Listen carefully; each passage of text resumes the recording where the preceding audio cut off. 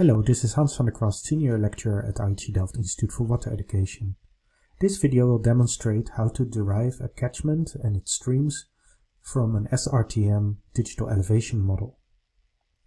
The procedure in this video will use the new PCRaster Tools plugin, so make sure you have it installed in the correct way.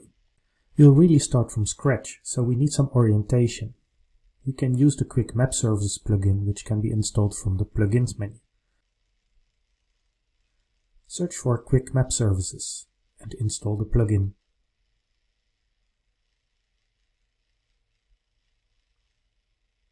Click Close.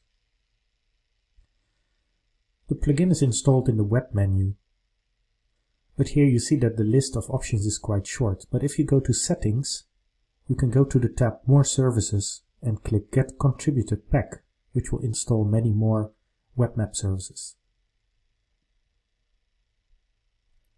Here you see the complete list. We're going to use the OSM OpenTopo map because we need some topographical information to make an estimate of where approximately our catchment is located. We're going to derive the Ruhr catchment, which has an outlet near Roermond, but we need to look at the river systems on the map and the mountains to see where approximately the area is and to zoom to that area.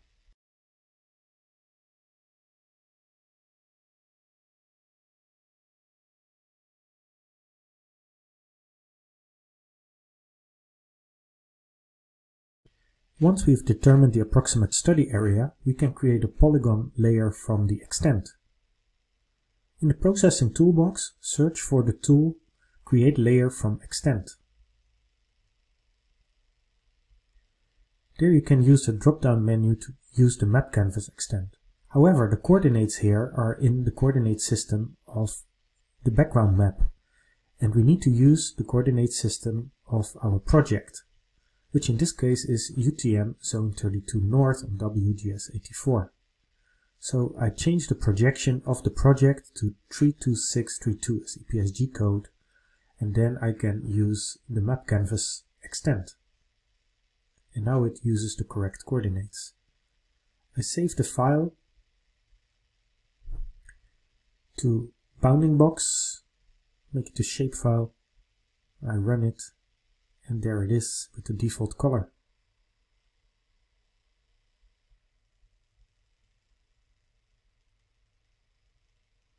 Let's style it to make it a nice boundary line. So I use outline, simple line, a little bit black line there to indicate the boundary of our study area.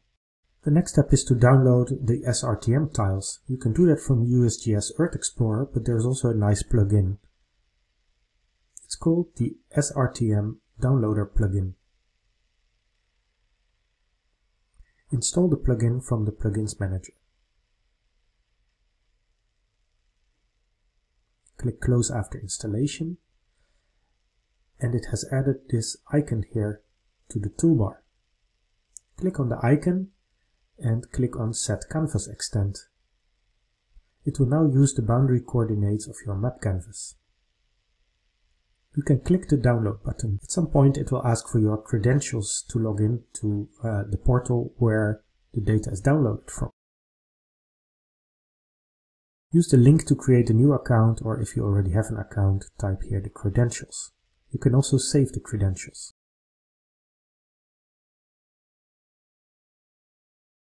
And then it starts downloading.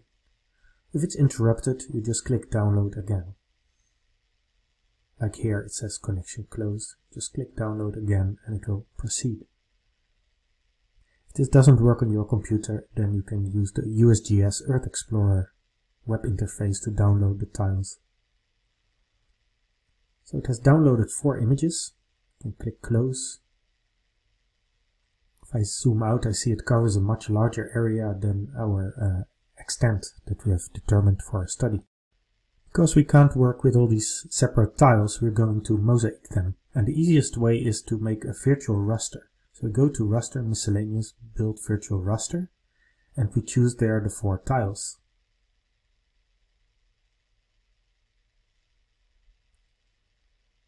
We keep the default settings here as they are. and we save it to a new file. This will be a very small file which does not really copy the whole data but just provides a virtual link to the data, and it's very efficient because we don't want to continue with this whole data set all the time. And here we see it. I can remove the separate tiles and I drag the bounding box to the top. Let's change a bit the style of the bounding box so it's clearer with the grayscale background. Make it red. And you see that our study area is much smaller than this mosaic of the DEM tile. So we need to clip and reproject, and the easiest way to do that in one step is to click right on DEM mosaic and then choose Export, Save As. And there choose a file name. Go at DEM clipped.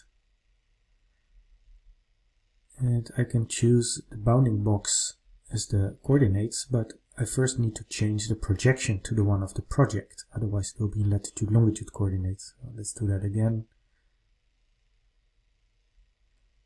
Now we have the correct coordinates.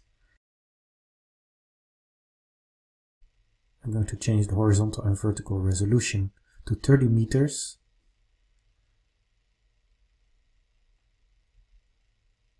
And I use as a no data value an out of range value, which is -9999, which is often used.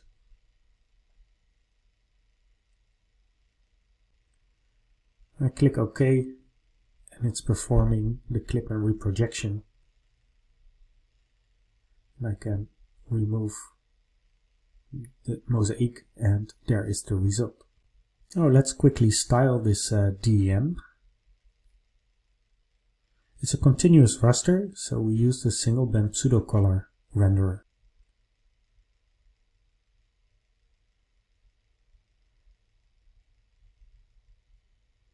There we can use the drop down to select a new color ramp, and we're going to use the catalog CPT City, which has a lot of nice presets. There we go to topography, and we can simply choose elevation or any other one here that we like.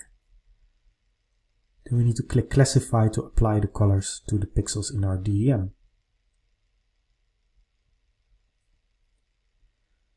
Then there's a nice trick to add the hillshade to the DEM colors by using blending. So we're going to duplicate the DEM layer. And it's good practice to rename the layer. Call it hillshade. And let's make that one active, and here I use the hillshade renderer, which on the fly renders the pixel values to hillshades. When I zoom in it gets a bit blocky, so I change the resampling to bilinear for zoomed in and cubic to zoomed out. And now I can use the blending mode on the DEM clipped layer, and I use multiply. And this gives a nice effect with adding the hillshades to the colors of the DEM. To further process the DEM for catchment delineation, we need to install the PCRaster tools plugin. There are alternative ways using Grass or Saga. There are also videos on my YouTube channel about that. But the PCRaster tools provide a robust way of deriving the catchment and streams. PCRaster has a GDAL supported format, but we need to convert our DEM first to the PCRaster format. So therefore we choose the tool convert to PCRaster format, and it's important to choose the correct data type, which is scalar. Scalar is used for continuous rasters, and PCRaster is strict on the data types, and we'll always check that when you perform the tools. So now we have the DEM in PCRaster format. The next step in the workflow is to fill the sinks and to derive the flow direction. PCRaster does this in one step using the LDD Create tool. You can find in all these tools a link to the documentation which describes how it works and what the different arguments are that you can give to the tool.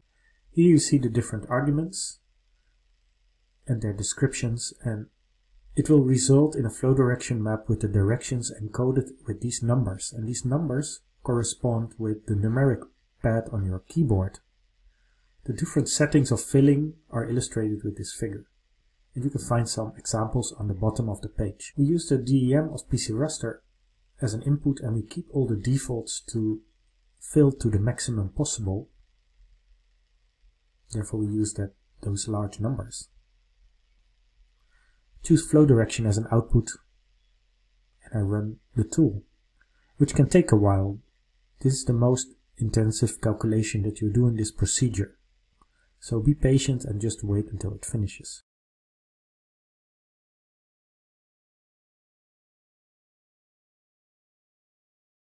We can close the dialog after processing, and now we can have a look at the result. The flow direction is a discrete raster with values for the flow directions that correspond with our numeric pad. So to have a look at it, I use the paletted unique values renderer, and to see the unique values in the raster I click classify. Here we see the different numbers. The colors, they don't really make sense, so we need to style this in a better way. And for flow direction we need to use a directional ramp. And because the PCRaster values are not very organized in a linear way, I'm going to convert the values with a lookup table to the ones used for Saga. So in our case, value 1 is the southwest, and in Saga that is value 5. Because Saga starts at 0 for north, 1 for northeast, 2 for east, etc. While PCRaster uses again the numerical pad of your keyboard. Special value there is 5 for PCRaster, which means flat, and in Saga that is 255. So this will be our lookup table, which converts the PCRaster directions to the Saga directions.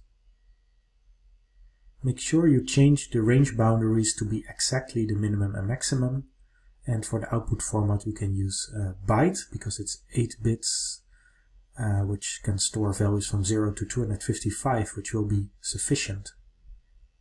We save it to floater.tiff. After processing, close the dialog, and then we can start the styling. Go to the layer styling panel, switch to paletted unique values, click classify, and here we see the numbers 0 to 7 and 255 corresponding with the Saga flow direction values.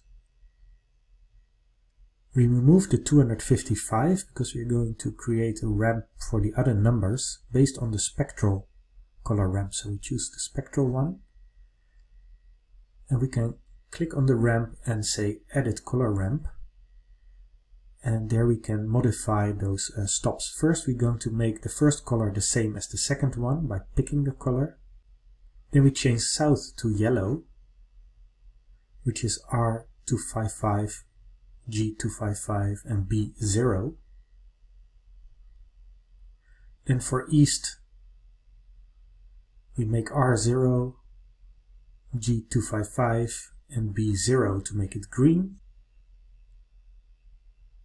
And then for west we use magenta. We create that by using a combination of 214, 60 and 170. Now if you want to do it very correct, you also need to change then the last stop, which will be the northwest, to a color that is somewhere in between the magenta and the blue. So somewhere between the southwest and the north.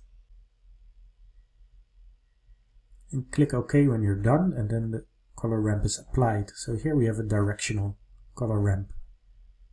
The problem is that we still need to add 255. If we click the plus, it adds 8, but 8 doesn't exist in the data set. So we need to type 255 for value. And then we can type the names of the labels to make it human readable. So each of the value numbers corresponds with a flow direction that we need to type as a label. 255 is flat, and therefore we also give it a white color by changing RGB to 255, 255, 255. and we type here flat. And there's the result, which we also see in the legend in the layers panel. We can use blending with the hillshade by putting the hillshade below and changing the blending mode to multiply for the flow direction. And when we zoom in, we can see then some patterns if you go to the hills, and we can interpret these colors. And we can use a little bit of smoothing by changing the resampling settings there. So that's the result of the flow direction map. There are other ways to style the flow direction map using arrows, which is explained in another video. The next step is to derive our streams, therefore we need the Strahler orders. We can also use as an alternative the flow accumulation using AccuFlux, but here we use the stream order tool from PCRaster to calculate the Strahler orders. As an input we use the PCRaster flow direction, so not the one we used for styling. And we save this as Strahler. And then we run the tool. And it results in this nice map with for every pixel a Strahler order. And we can style this. And the larger the number, the bigger the stream. So we can use paletted unique values because it's an ordinal scale. And we use their blues as a color ramp. And I click classify, you get this nice effect where the darker blue the pixel gets, the bigger the river is. In reality, not all pixels belong to a river, so we now need to do some calibration to determine which Strahler order threshold should be used to consider a pixel as being part of a river. And we can do that by calculating Boolean maps with Strahler order larger or equal than a certain value and compare that with OpenStreetMap or with a satellite image from Google Satellite, for example. And then the threshold that matches best with what we see on the map or on the satellite image is then the value that we use for selecting the rivers from the Strahler order map. So we can do that by using the raster calculator. And I double click on Strahler, use the larger than or equal button, and I start with a value of 5. And then I save the result as Strahler 5. The output will be TIFF files in this case. Click OK, and there we see the result. And I use the styling from the paletted unique values, remove the zeros, keep the ones. Can make it blue to correspond with the color of rivers. And I need to remove some of the layers below. I'm going to hide all, keep the Strahler 5. And here I'll use OpenStreetMap as a background. And then I compare the result, and I can already see that there are far too many streams when I use order 5. So too many tributaries. So you repeat this for different values. I'll now skip a few values and go to 8.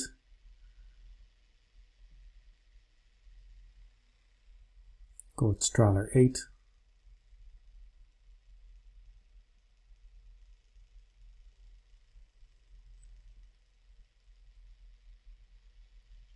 I can copy the style to save a bit of time. And I uncheck Strahler 5 to see the difference. We see now that many tributaries have been removed. And this one looks like it corresponds quite okay with the rivers on the map.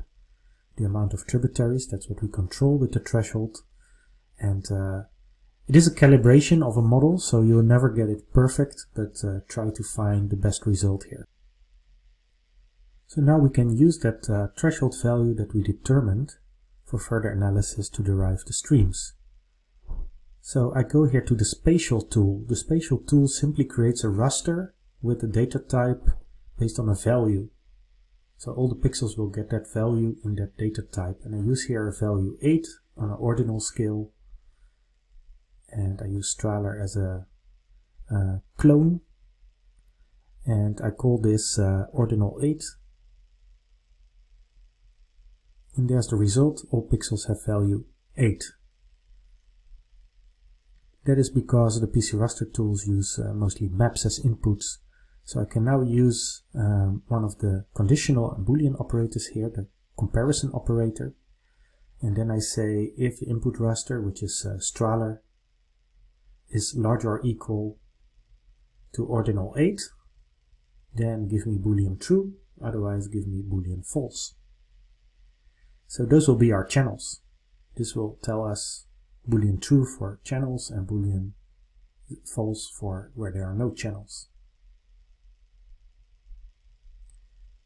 I'll paste the style here again and it will end up with the same map when we have Strahler 8. But now I want to have the Strahler orders for the river, so I need to use if-then. So the Boolean condition is that if there are channels, so if channels is true, then give me the Strahler values, else give me no data. That's what if-then does. With if-then else you can also control what happens if it's false. I run this, and now I see that our pixels of the river have the Strahler orders, which I can style with paletted unique values because it's an ordinal scale, and use the blues again. And there we see that it has 8, 9, 10 and 11 as order for this area. Of course, it's much nicer to present our channels network as vector lines. Therefore, we need to convert the raster to vector lines. And an essential step there is to use the r.thin tool from GRASS to make sure that the raster lines are only 1 pixel wide and not, as in this case, multiple pixels. So as an input, I use channel Strahler. I keep the maximum number of iterations and I save the output to a GeoTIFF. I call it channels thin. Make sure you change it to GeoTIFF, and then I save the result. I run it.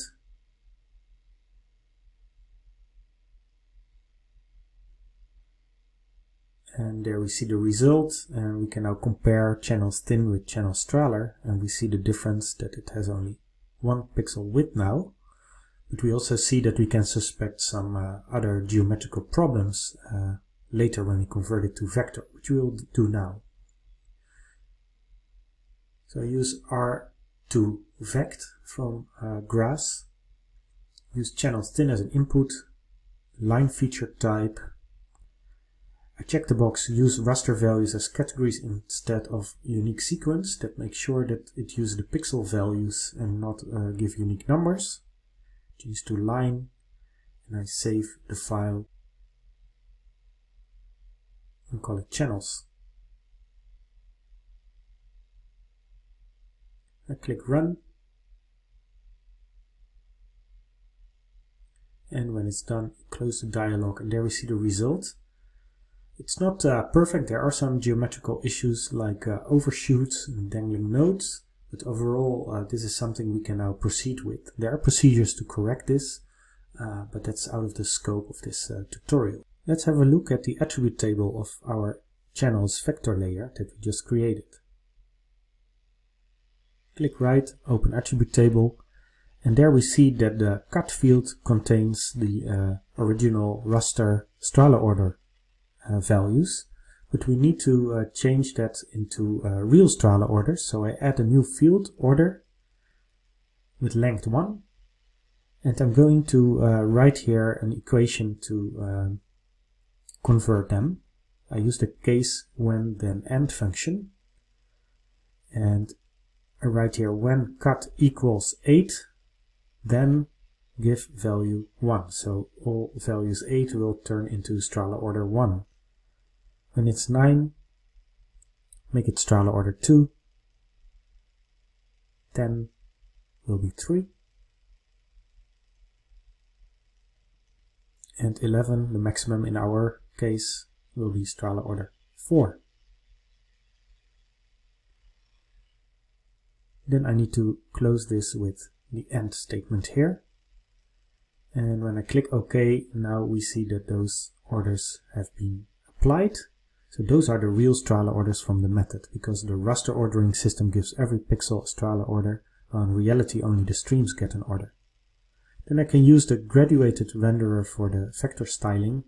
I use the order field and I use the size method and change the size from 0.3 to 1. Change it to equal count, and then we need to change the legend to discrete Strahler order numbers. You can also change the precision, then you have to type again. Change the color to something blue. And now we see our Strahler orders nicely styled. So the thicker the line, the higher the Strahler order, and the bigger the river. In newer versions of QGIS you can easily use tapered line styles. There's another video that explains that. There's still an issue that it still looks a bit blocky because of going from raster to vector. So there's a way to smooth this a little bit. So we can look for a smooth tool here in the processing toolbox. And I want to do this with in-place editing. Therefore I click that button there in the processing toolbox. And I use 5 iterations here in the tool. And the advantage of in-place editing is that it will immediately save it in the layer and not in a copy. So you can inspect if it's okay or not, otherwise you choose another iteration value. And then when you're okay with it, you save the results. And the whole line is selected, so you need to unselect, and here we see that it's now smooth. So now we can compare the result with the map. So I switched on OpenTopo map. You can also use OpenStreetMap or Google Satellite and see how well the smoothed line matches with the river system. And here in the upstream it does it quite well. Downstream is a bit more human modified. And now let's look for the outlet to do our final step, which is deriving the catchment from the outlet. So there's the Ruhr River on the map, and here's the Meuse, and where the Ruhr gets in the Meuse we have to choose our outlet. And that needs to fit with our model, so we need to use the delineated stream, so we either use channels thin or channels Strahler for that. Then we click right, copy coordinate and use the map coordinates. Paste the coordinates in Notepad and add (1), so it's a comma separated file with x, y and ID number. If you have more outlets for which you want to derive the catchments, you can add multiple lines to this file, and it will, with the catchment tool or the subcatchment tool, derive all the catchments and subcatchments that you list here. So save it to a text file, and then I can use the tool to convert this to a map. So column file to PCRaster map. Choose outlet.txt that we just created. As a mask we use the flow direction, and output data type is nominal. So when you have multiple points, each catchment will have the values, the nominal numbers that it finds in the outlet map. Choose close. Now it's below our OpenTopo map, so I need to drag it to the top. Then I can style this. Always good to check if the result is what you think it is. So it only contains one value, one nominal value, one in this case for the outlet. And that's the outlet for which we are going to derive the catchment. So we're going to know which area drains to this point. I use the catchment tool. For LDD I use the flow direction layer. For outlet I use the outlet. And I save the result as catchment.map. I run the tool. Now I click close. Zoom to the layer. And now all the pixels with value 1 belong to outlet 1. So if you have multiple outlets, they will have their unique numbers. Now it's much nicer to present this as a polygon, so we can use Polygonize from raster conversion. Use the catchment layer as an input, and then save the output. And let's call it Ruhr catchment. I run it, and there's the result. I open the attribute table because I only want the catchment boundary, and you see that there are multiple features here with values 0 and values 1. If I zoom to a 1, I see that there are some geometrical issues there because of going from raster to vector. So I'm not interested in those individual pixels, but I want to know the whole catchment, and here I found it.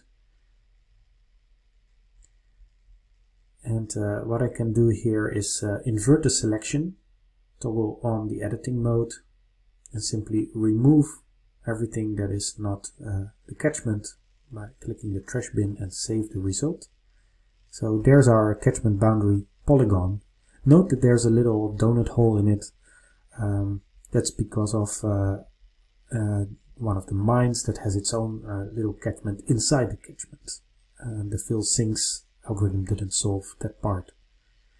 So I can now use a technique called inverted polygon shapeburst fill. So I changed the renderer to inverted polygons and the other symbol layer type to shapeburst fill.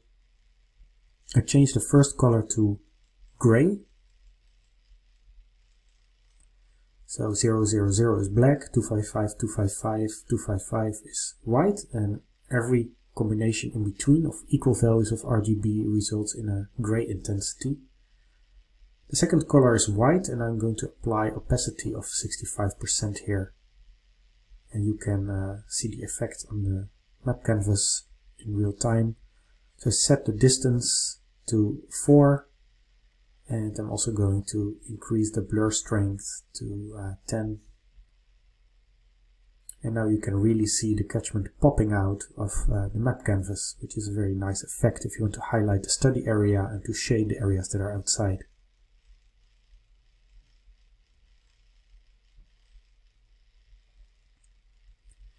I also want a black line, so I added a second symbol layer and added a black line with a stroke width of 0.46 millimeters. I want to apply this or visualize this with the DEM and the hill shade.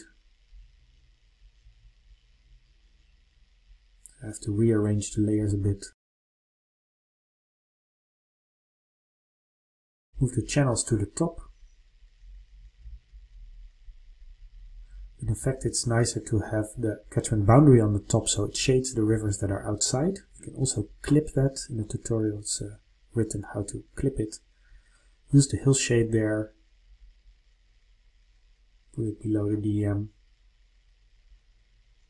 And there's a nice result. The DEM with the hill shade highlighted in the study area with the rivers on top of that. Let's clip the rivers. I choose channels here. As an overlay I choose Ruhr Catchment. I call it Ruhr Channels. Run it.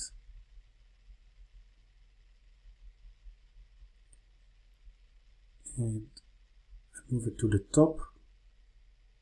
And I want to copy the style so I don't have to do that again.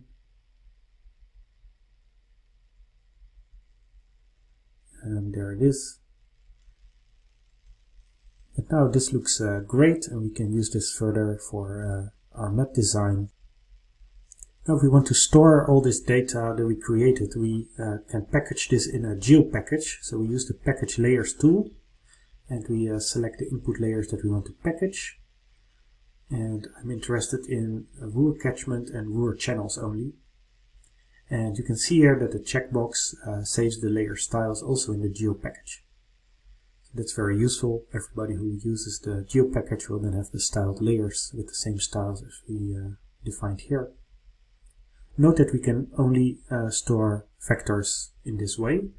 If we want to store a raster, we can drag it to the GeoPackage. So here in the browser panel you see our GeoPackage, and I'm going to add here the DEM clips layer, the GeoTIFF, and I drag it to our GeoPackage. When I release it, it's imported, and there will be a message that the import was successful. Click OK. If I refresh the browser panel, I see now that DEM is also there, but it doesn't have the styling. So what we need to do for our project is to make sure that the layers refer to the layers in our GeoPackage and not the ones that we have on our hard disk as files. So I'm going to copy the style of the DEM to the one of the GeoPackage and remove the original one. For the hillshade, I can simply recreate that by duplicating the layer, renaming it to hillshade, and then choosing the hillshade renderer. So I remove the original hillshade. Then I add the rural catchment boundary. If you hover your mouse over it, you can see if it's the shapefile or if it's from the GeoPackage. So here are all our layers from the GeoPackage at the top. I can remove the others. And now we can also save our project in the GeoPackage, so we have everything together in one file in the GeoPackage. So I choose Ruhr data and I save it as Ruhr. So now our project and the style data are in the GeoPackage and can easily be shared with others, and we can use this for further processing or adding other data.